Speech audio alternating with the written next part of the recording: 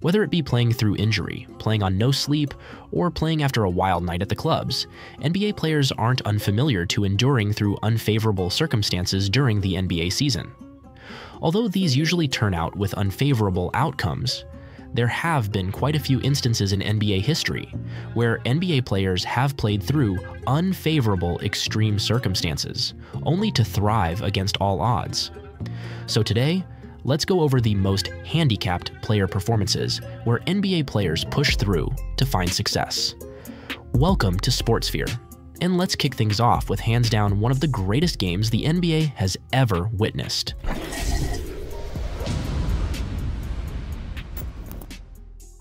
Oh man, this one is an all-timer. It was Game 5 of the 1997 NBA Finals between Michael Jordan's Chicago Bulls and the Utah Jazz. The series was knotted up at 2-2, and tensions were at an all-time high as these two teams battled for championship glory. But there was a massive problem brewing for the Bulls. Their leader, the great Michael Jordan, was feeling under the weather. I mean, the guy was visibly ill, weak, and exhausted. Some reports even said MJ was suffering from food poisoning after a late-night pizza delivery went wrong. Now, any normal human being would have called in sick and spent the day huddled under a blanket, sipping chicken noodle soup. But Michael Jordan isn't just any normal human being. This dude decided to prove he's a certified basketball cyborg, hardwired to compete at the highest level no matter what. So despite being as sick, MJ laced up and took the court, determined to lead his squad to victory. And let me tell you, those first few minutes were hard to watch. Jordan looked like a zombie out there, missing bunnies and struggling just to run up and down the floor. But then something incredible happened. Maybe it was the adrenaline kicking in. Maybe it was a GOAT thing. But Jordan started to find his groove. He was knocking down jumpers, attacking the rack, and doing classic MJ things.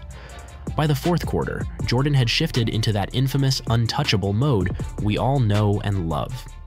He was hitting ridiculous, contested shots, making brilliant passes, and basically toying with the Jazz defense. With the game tied and just under 30 seconds remaining, Jordan pulled up for one of the most iconic shots of his career, a cold three-pointer that putting the Chicago Bulls up by 3 points. The guy was running on fumes at this point, barely able to stand up straight, yet casually drained a clutch triple before securing the close victory. When that final buzzer sounded, MJ collapsed into Scottie Pippen's arms, completely spent but victorious, after Jordan totaled 38 points for the game, scoring 15 of the Bulls' 23 in the fourth quarter. It was one of the gutsiest, most heroic performances in sports history, cementing Jordan's legacy as a true superhuman competitor. Even today, over 20 years later, the flu game still gives me chills. It's the kind of thing you'd see in a cheesy sports movie and roll your eyes at for being too unrealistic. But for Michael Jordan, the impossible was just another day at the office. Now, speaking of flu games, we've got to talk about Dirk Nowitzki's legendary performance in the 2011 NBA Finals. This one might not be as iconic as MJ's, but it's every bit as impressive and arguably even more clutch. It was Game 4 of the Finals, with Dirk's Dallas Mavericks trailing the Miami Heat's super team 2-1 in the series. The pressure was on, and the Mavs desperately needed a win to even things up and swing the momentum back in their favor. But there was a massive problem. Dirk was fighting a nasty case of the flu, complete with a raging fever, body aches, and all the other fun symptoms that come with being struck down by illness. The big German was in rough shape, to say the least. Now, any sane human being would have taken the night off, rested up, and tried to get healthy for the next game. But Dirk Nowitzki is cut from a different cloth. This dude wasn't about to let a little thing like the flu stop him from chasing that shiny championship ring he'd been pursuing his entire career. So Dirk suited up and took the court, looking like he'd just come out of a hospital bed. And despite his condition, the guy was an absolute spectacle from the opening tip. He was knocking down tough shots, fighting for rebounds, and doing everything in his power to will his team to victory. As the game wore on, you could see Dirk's illness taking its toll. This guy was sweating, struggling to catch his breath, and looking more and more tired with each possession. But the man simply refused to quit, digging deeper and deeper to find that extra gear. with the Mavs trailing late in the fourth quarter. With around 15 seconds remaining, with his team up by 1, he one of the biggest shots of his career. He's going too early. Drives underneath, layup, he puts it in! Nowitzki makes it a 3-point game! A smooth layup that sent the American Airlines center into a frenzy, putting the Mavericks up by 3 points. When that final buzzer sounded, the Mavericks had pulled off the win, and Dirk had just authored one of the most against all odds finals performances in recent memory. To put up those kinds of numbers, 21 points, 11 rebounds, 2 assists, while battling a nasty flu is just insane. But to do it while 2-1 down in the finals, against one of the greatest big threes in NBA history, that's the stuff of legends. Dirk's flu game was a masterclass in toughness, determination, and sheer championship-level greatness. Before we get into another incredible handicapped performance, this time of the present day, here's a word from our sponsor at DraftKings. Hey sport fans, things are heating up this year. We've got the NBA playoffs coming up, and we're teaming up with one of the best partners in the game to bring you an incredible offer. We've linked up with DraftKings to bring all new customers a deal you can't miss. Right now, all new customers can share their shot at millions with an initial deposit of just $5. To play, just draft your roster and those players earn points based on their in-game performance. You can check out all that DraftKings has to offer through their mobile app or website. So what are you waiting for? Download the DraftKings app now. New customers use promo code SS and play free for a share of millions in total prizes with just a $5 deposit on the DraftKings app. That's promo code SS only at DraftKings.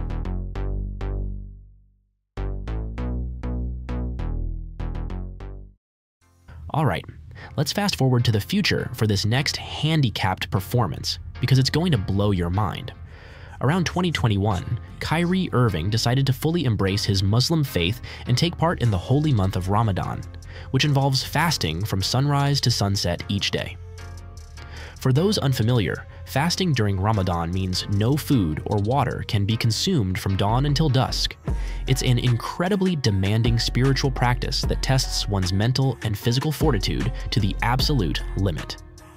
Now, most NBA players would probably take it easy during their first Ramadan, maybe sit out a few games to rest and recover, but not Kyrie.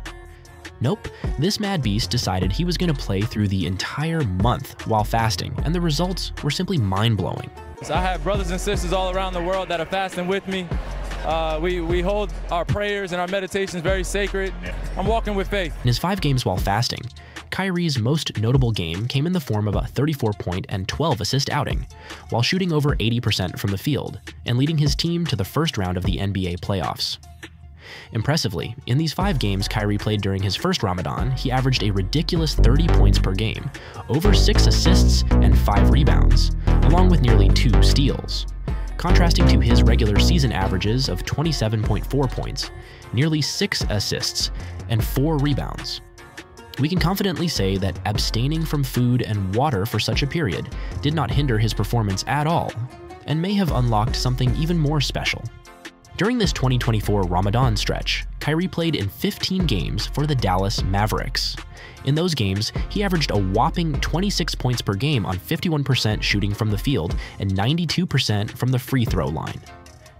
He was also chipping in 1.5 steals per contest while playing lockdown defense at the other end.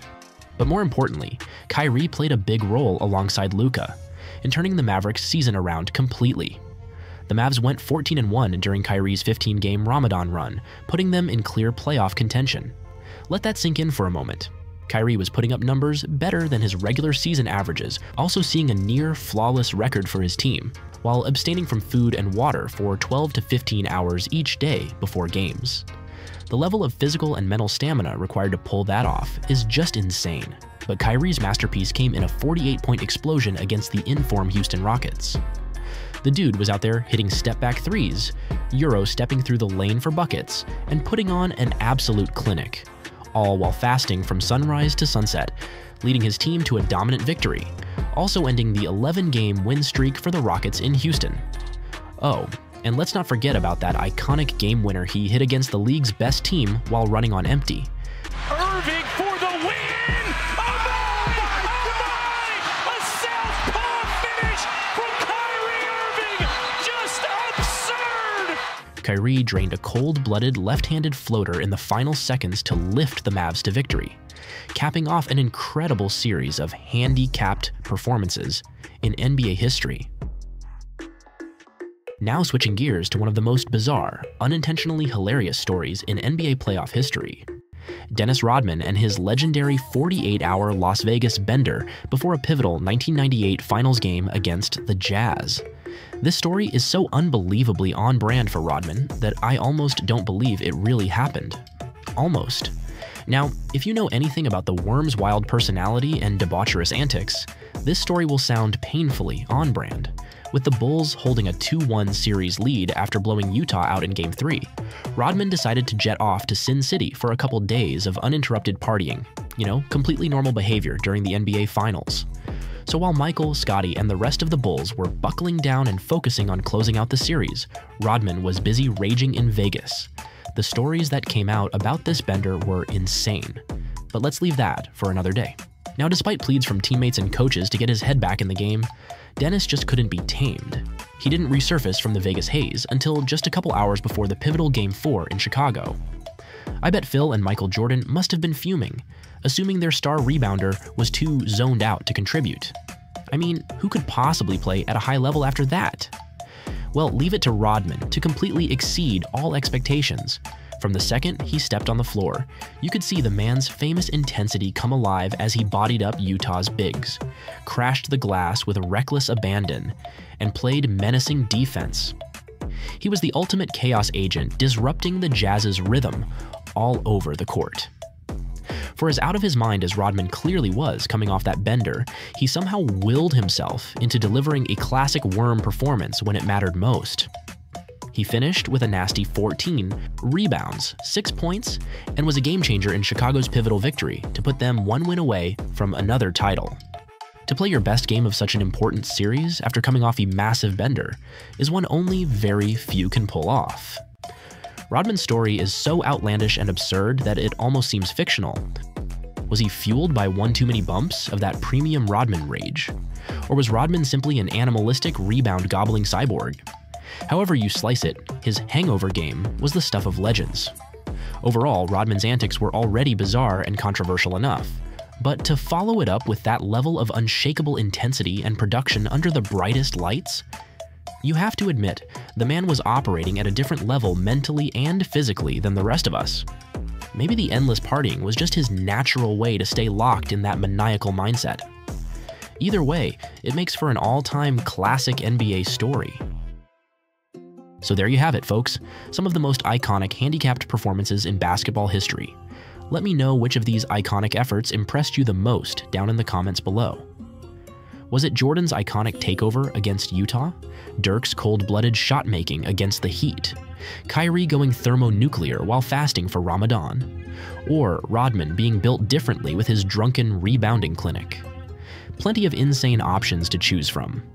And if there are any crazy handicapped games we missed on this list, please let us know. And while you're down there, hit that subscribe button and notification bell for way more wild sports content just like this. Thanks for watching SportsSphere, and we'll see you in the next video.